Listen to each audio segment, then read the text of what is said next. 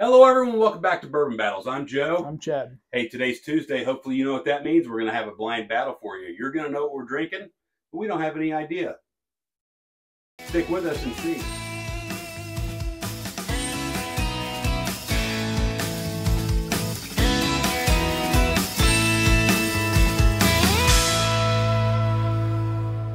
All right, here we go. You want to get into the battle box? Is that what's going to be called now? You said it the other day. I know. I don't remember what it was. You said battle box. Did I? Yeah. Chad's going to pick something. There's a lot of rattling around going on there. See if you can't break this. So, we're on a shake, rattle, and roll.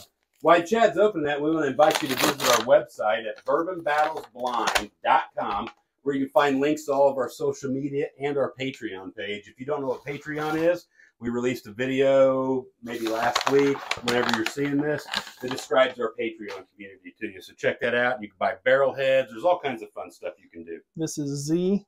Z. And this is L. You don't think that's a 1 and a 2? Oh, yeah. Why is ZL? Whatever.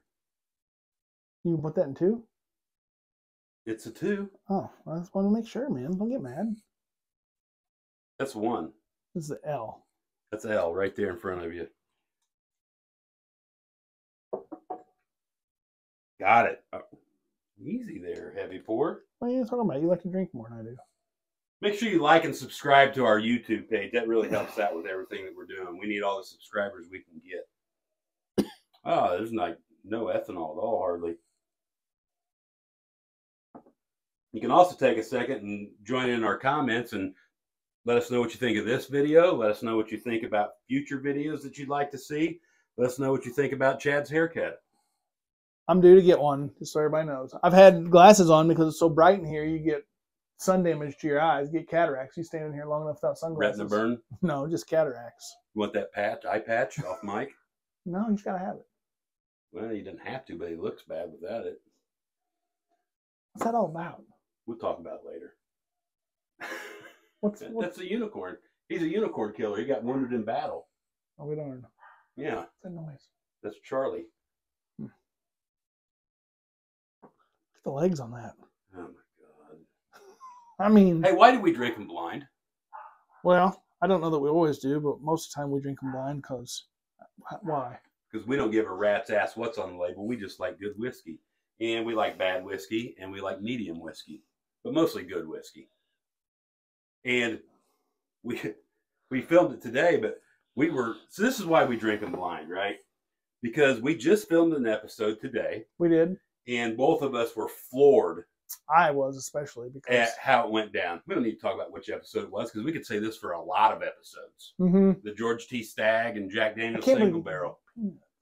Huh? That's why you should.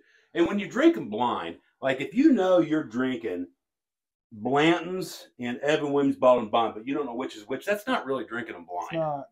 You need to have somebody go into your whiskey collection and just. Maybe you make a list ahead of time, right? Don't even make a list. Just have them pick it. Well, you don't want to drink like a high proof weeded bourbon against a very low proof rye whiskey. You want some similarities to really be able to judge because they're just, try to get closer to if one tastes better than the other, I don't think it matters. Well, no, you're right. But like as blind can be is the best way to do it. Yeah. Like these, we had no clue. I mean, they could be rum for all the hell I know. I mean, they're not. I smelled and tasted it. We did drink some rum not too long ago. I know. It was out of this world. Run your car off of it. Yeah, that overproof it's hot. Plantation. Crazy. I never had nothing like it. Thanks again, Steve. That's probably the spirit we've had the most fun with since we started doing this. Just from talking about it. I never had nothing like it. 170 proof rum. Make you shit in your hand and rub it in your hair. Why cuss? That's what it does. Not my hair, your hair. I'm rubbing my beard. I'm going to take a pair of 12-inch shears someday, and I'm going to come here right in the middle of filming. I'm going to grab that and just snip it. Dude, that'll cost like $8,000 because all this shit. Why are you cussing? It'll all be broken on the floor, and you'll cut your feet up. Yeah, make sure you wear good shoes that day. Would you be mad? Try it. You guys want to see it? Huh? I asked them if they wanted to see it. I take that little car of yours and hook it up to my truck and pull it and park to Brownsburg. I'd pull the transmission out of your truck. You would? Yeah. There's like we say this a lot. This is one of, Chad says it a lot, and I really agree with it. It's what we call, like, somebody coined the phrase, right? Alan over at Spirits of French Licks, tractor whiskey. You go out and cut the grass. You can just drink it. It's easy to drink. Maybe you throw it on some ice. I'd like to see, because I think if that would probably be tamed down just a skosh if you put a little water in it. You're thinking something you like to have a big glass of on the ice? Mm-mm. No? You don't like to do that sometimes? Run your lawnmower around for a couple hours with a big gulp of Wild Turkey 101 on ice? You never done that? I have with Four Roses. But... Right, same thing. It doesn't insert name here. Right. Oh, wow.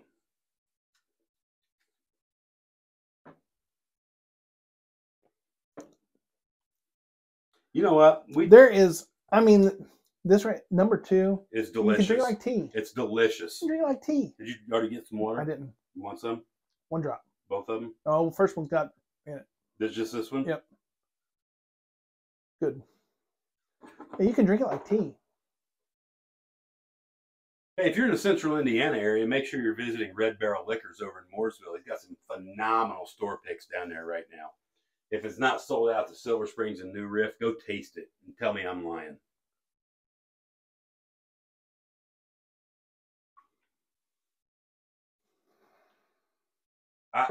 I'm kind of neutral. I think on number 2, water makes it easier to drink, but it cuts enough flavor out that I wouldn't do that. Number 1 did just what I thought it would with water. Made it a little hot? No, takes it away. Takes the heat away. Mm-hmm. The finish is still there, but you don't have the burn. This is tough. It's not tough for me to pick the winner. It's tough for me to decide how much more I like one than the other. You guys already know what we're drinking, so they're probably laughing at us. Who cares? I've been laughed at before. I'll be laughed at again. I spent half my life being laughed at. You did? I have. What do you think, bud?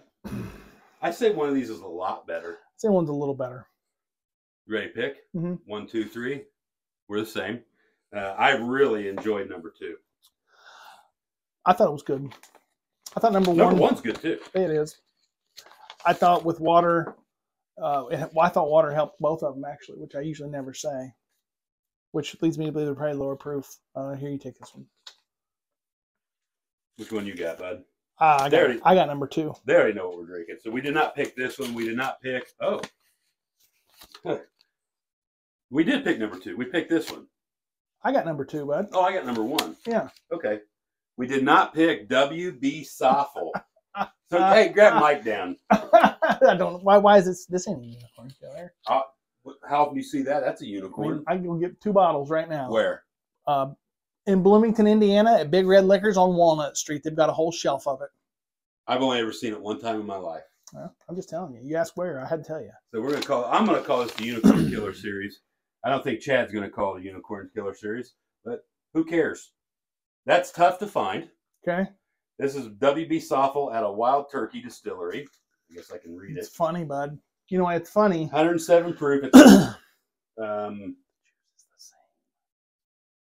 107 proof. It's a blend of 6, 8, 10, and 12-year-old bourbons. So 75% corn, 13% rye, 12% malted barley. Did you see what Wild Turkey's new Masters selection is going to be this year? I did not. It's a blend of like 5 different aged whiskeys. 6, 8, 10, and 12. Yeah. So, do we have any? We do. I think it's behind this light. Hold Mike. Hi, Mike. Meet Chad. It's not over there. It's right around. Oh, here it is. Yep. This is what we picked over W.B. Saffell. So this stuff comes in. You know what this costs? It's like $70 for a pint. It's expensive. Yeah. So they not only have this. It usually gets released along with the Bond and Lillard. So I'd be anxious to try this against what won today. Let's just get to what won. They already know, so no suspense here. Wild Turkey 101. Here, bud, you can have that back. That's So here's the thing. They are both the exact same mash bill. 75, 13, 12. Mm-hmm. One's 6 proof points higher, this one. Mm-hmm. And this one is probably aged a little longer. It's got a blend. It's got some 10 and 12 in it, which this has 6 and 8. Right.